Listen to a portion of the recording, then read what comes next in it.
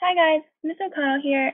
So today we're going to be talking about the center of mass again. We're going to be applying these to solving more complex problems. Okay, so today is the 23rd. And we're going to get started with a do now. So take a minute and your notes. Okay, you can jot down the problem and your solution.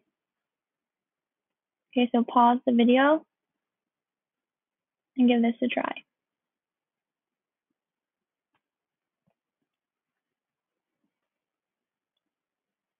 Okay, so a missile is launched with velocity v initial and explodes mid-flight into over 1,000 fragments.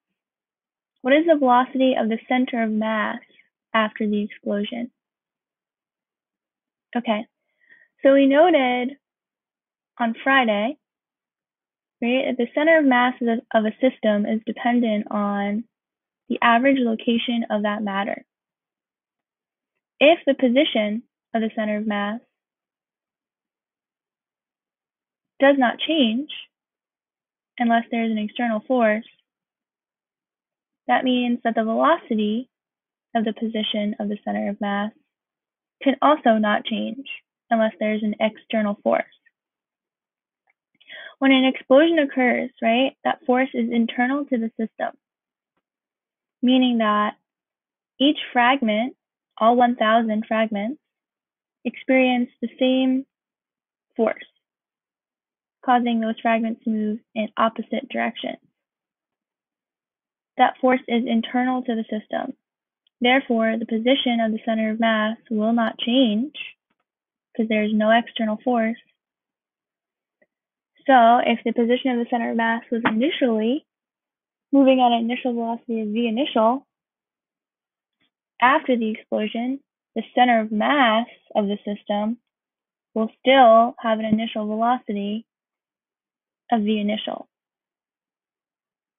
Okay, each individual fragment will have their own independent velocity, but the center of mass of the system, the location of where the average amount of matter is located, will still have the same initial velocity because no external force acted on the system.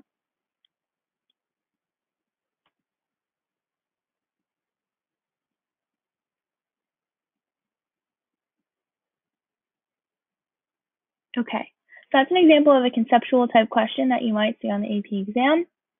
Let's take a look at some more complicated mathematical problems for center of mass.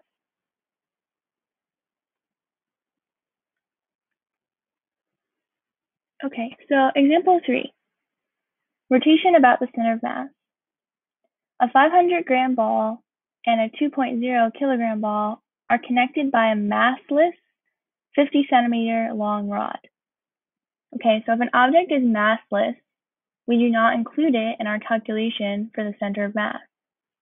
Okay, so if they tell you to ignore the mass or the surface area, okay, of a specific object, when they say to ignore the mass, that means that you do not include it in the center of mass calculation.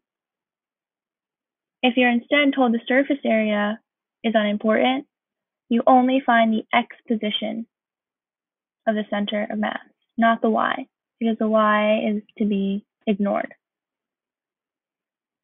Okay, so let's take a look at our system. So this drawing would be technically provided for you. It would not be labeled as so, but the 2 kilogram mass is on the left end of the system. If you're not given a coordinate plane, you assume that the object nearest the left starts at an x position of 0, 0. Okay, so x, y here would be 0, 0, because there is no y position. The 500-gram mass is on the opposite end of this massless rod, exactly 0.5 meters away. Okay, so please be careful of the units, right? Mass should be in kilograms, and length should be in meters. We know that the position of the center of mass is going to be closer to the 2 kilogram object, right? The average position of the mass of the system will be closer to the larger object. but we don't know how close. So to figure that out, we have to use the equation for the x position of the center of mass. Okay, where we take the mass of the object times its position in the x plus the mass of the opposite object, okay, or the second point mass in our system, times its position, and then we divide by the sums of the masses. So we're going to take 2 kilograms times 0 meters plus 0.5 kilograms times 0.5 meters. And then we add 2 plus 2.5, or sorry, 2 plus 0.5. We get 2.5 kilograms. Our kilograms will cancel, and we will be left with just meters. So the x position of the center of mass is 0.1 meters. So that means that R1 would be a length of 0.1 meters.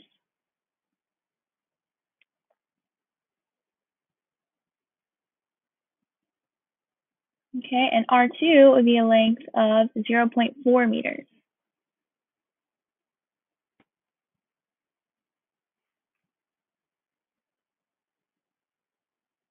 Okay, because it is 0.4 meters from the position of the center of mass. All right, so we're going to now take this application and apply it to uniform circular motion. Okay, so in part B, they ask what's the speed of each ball if they rotate about the center of mass at 40 revolutions per minute. So we're asked or told about speed here, right? Speed in uniform circular motion is the tangential velocity. So we need the tangential velocity of each ball, M1 and M2.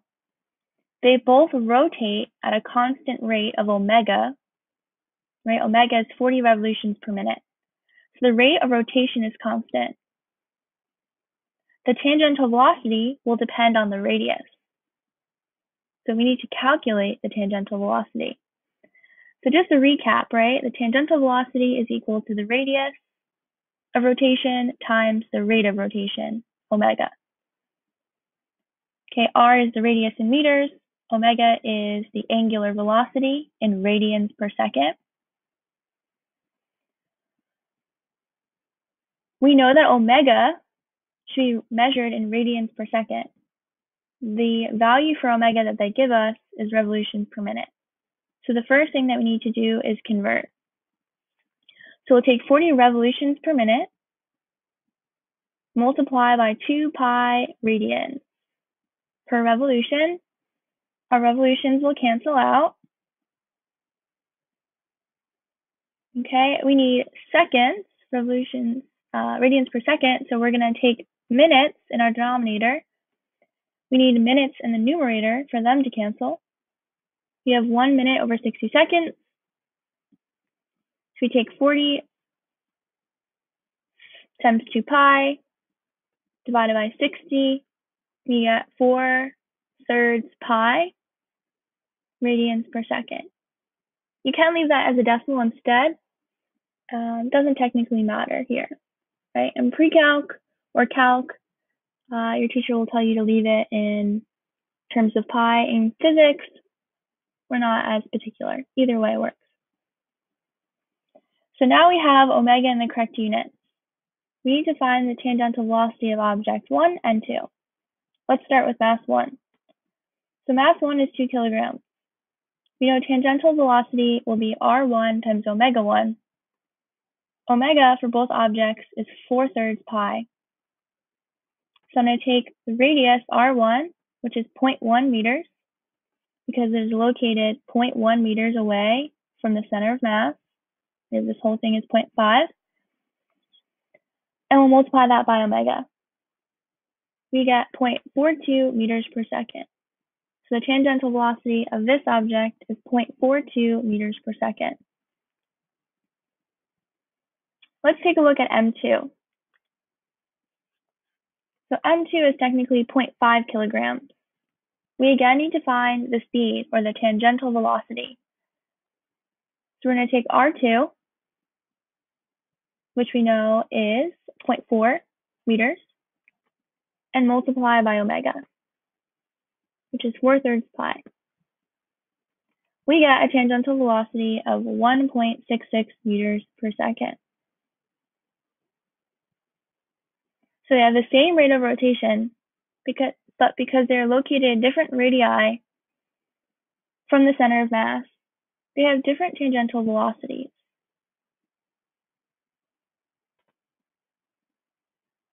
Okay, the further away from the position of center of mass, or the axis of rotation, the faster the linear velocity must be in order to have that constant rate of rotation. Okay, it needs to cover a further amount of arc length per unit time in order to move at the same rate as m.